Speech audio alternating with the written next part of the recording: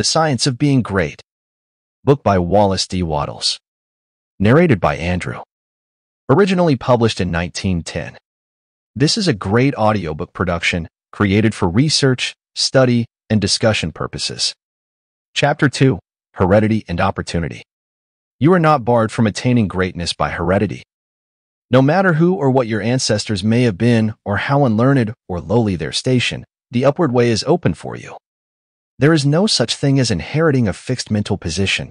No matter how small the mental capital we receive from our parents, it may be increased. No man is born incapable of growth. Heredity counts for something. We are born with subconscious mental tendencies, as, for instance, a tendency to melancholy, or cowardice, or to ill temper, but all these subconscious tendencies may be overcome. When the real man awakens and comes forth, he can throw them off very easily. Nothing of this kind need keep you down. If you have inherited undesirable mental tendencies, you can eliminate them and put desirable tendencies in their places. An inherited mental trait is a habit of thought of your father or mother impressed upon your subconscious mind. You can substitute the opposite impression by forming the opposite habit of thought. You can substitute a habit of cheerfulness for a tendency to despondency. You can overcome cowardice or ill temper. Heredity may count for something too, in an inherited conformation of the skull. There is something in phrenology, if not as much as its exponents claim. It is true that the different faculties are localized in the brain, and that the power of a faculty depends upon the number of active brain cells in its area. A faculty whose brain area is large is likely to act with more power than one whose cranial section is small. Hence, persons with certain conformations of the skull show talent as musicians, orators, mechanics, and so on. It has been argued from this that a man's cranial formation must, to a great extent, decide his station in life, but this is an error. It has been found that a small brain section, with many fine and active cells, gives as powerful expression to faculty as a larger brain with coarser cells. And it has been found that by turning the principle of power into any section of the brain, with the will and purpose to develop a particular talent, the brain cells may be multiplied indefinitely. Any faculty, power, or talent you possess, no matter how small or rudimentary, may be increased. You can multiply the brain cells in this particular area until it acts as powerfully as you wish. It is true that you can act most easily through those faculties that are now most largely developed. You can do, with the least effort, the things which come naturally. But it is also true that if you will make the necessary effort, you can develop any talent. You can do what you desire to do and become what you want to be. When you fix upon some ideal and proceed as hereinafter directed, all the power of your being is turned into the faculties required in the realization of that ideal.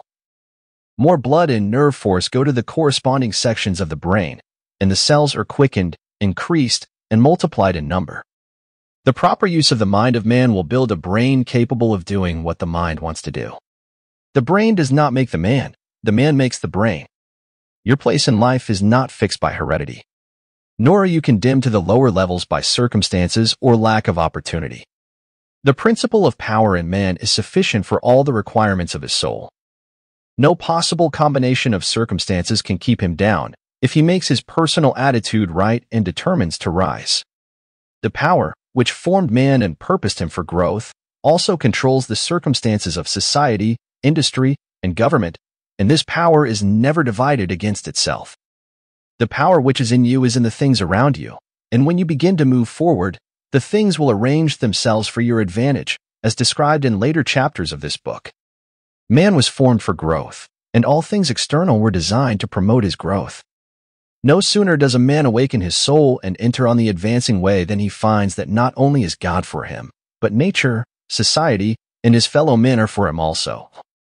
And all things work together for his good if he obeys the law. Poverty is no bar to greatness, for poverty can always be removed. Martin Luther, as a child, sang in the streets for bread. Linnaeus the naturalist had only $40 with which to educate himself. He mended his own shoes and often had to beg meals from his friends. Hugh Miller, apprenticed to a stonemason, began to study geology in a quarry. George Stephenson, inventor of the locomotive engine and one of the greatest of civil engineers, was a coal miner, working in a mine, when he awakened and began to think. James Watt was a sickly child and was not strong enough to be sent to school. Abraham Lincoln was a poor boy. In each of these cases, we see a principle of power in the man that lifts him above all opposition and adversity. There is a principle of power in you. If you use it and apply it in a certain way, you can overcome all heredity and master all circumstances and conditions and become a great and powerful personality. For more audiobook like this, hit the subscribe button and click on the notification bell so you get notified when we post a new audiobook. Thanks for listening.